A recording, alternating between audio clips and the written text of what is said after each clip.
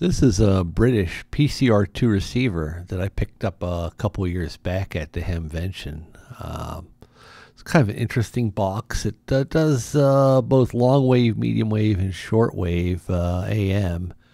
It's really intended for broadcast more than anything else. It gives you an idea of the construction that's in there. It's a pretty straightforward design and oddly had all good capacitors in it.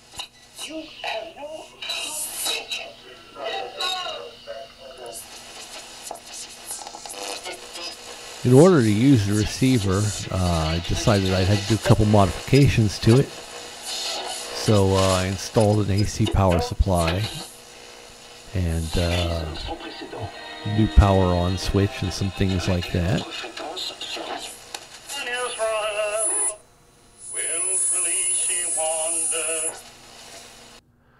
You can see the new plug for the AC supply and the power switch on the front of the radio.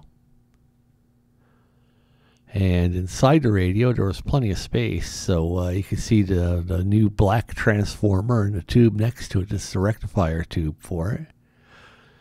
Oddly, they had a hole for a tube socket right next to where that was, so I didn't have to put a hole in the chassis. This is looking at it from underneath. You can see some of the new wiring on top of the existing circuitry that's already in the radio. This was the chassis before I did anything, and you can see the hole that was already there along with the two transformers. We'll turn the radio on. And also on the front of the radio you have a band switch to select medium wave, long wave, or short wave. If you're using debit over credit, don't you Your think main it's time tuning to control. also get rewarded? Well, now you can And with a tone Discover switch. Cashback Debit. It's a checking account that rewards everyone with cashback on everyday purchases. Plus, pretty soon we're going to have more people. Close up of the tuning dial.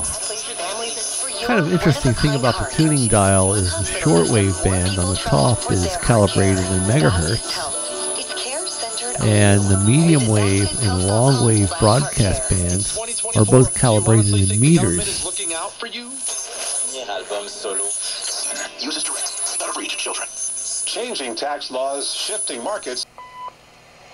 Looking inside the radio, you can see the first RF amplifier, the tube down in the lower right, the mixer oscillator, two IF amplifiers, detector, first audio amp and audio output tube, along with the rectifier tube and power transformer, and the two open frame transformers. One's a B+ choke and the other is the audio output choke. One of the things that really attracted me to this receiver is the primitive tubes they use in it. They're really nice big glass bottles. It sounds like maybe you run over equipment all the time. Certainly nothing wrong with that. Here a ham radio station on 40 meters here. And they did make a sideband generator for it, and I think you said you don't have one. Of course, they had a 50. Tune up the band a little bit. Great ministry here, where you're seen in the eyes of man.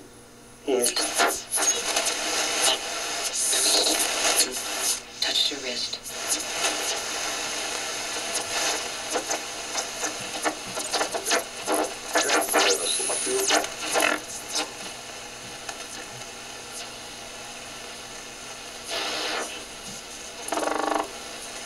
It's a AM-only receiver. It has no BFO.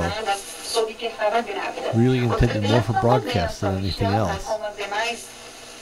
Wave is too expensive, even in a crisis situation, but he doesn't buy it.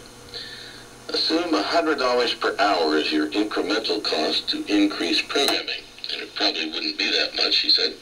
And assume you're going to add 2 hours per day of crisis programming. That's $73,000 per year. Well, during my tenure, Gerhard said, the US AGM budget was around $700. Entidad socioeconómica y promover una agresión armada a la Estado. The radio's been kind of a fun project, building the AC power supply, getting everything working and cleaned up and the like. But not one that I'm really interested in keeping long term, so if you like this radio, you're interested in it, go ahead and try contacting me, and maybe we could work something out. I think I have probably a little over $200 US invested in this right now, and can be talked out of it. So I would look forward to hearing from you.